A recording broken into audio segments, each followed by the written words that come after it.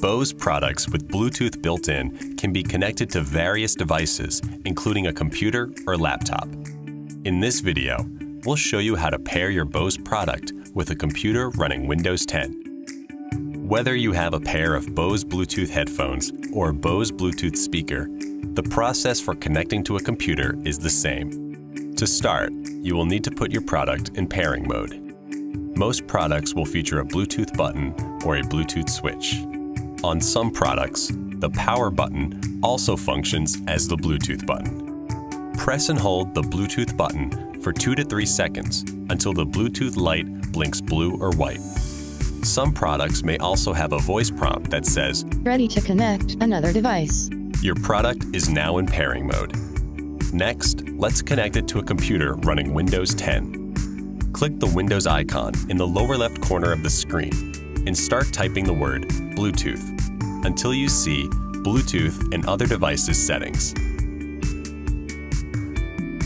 Make sure Bluetooth is switched on. Click Add Bluetooth or other device and then click Bluetooth. The available Bluetooth devices within range will start appearing in a list. If you see your product appearing twice, avoid clicking names that start with LE. Instead, look for your Bose product name with a headphone or speaker icon next to it. Click it and the computer will start connecting. Click Done once it has connected successfully.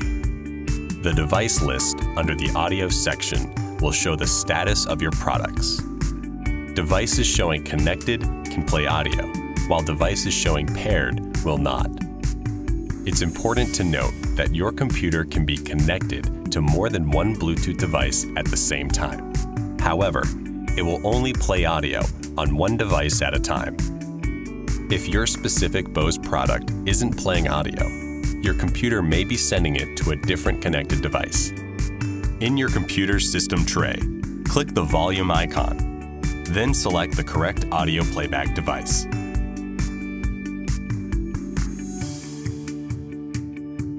For additional support, please visit our website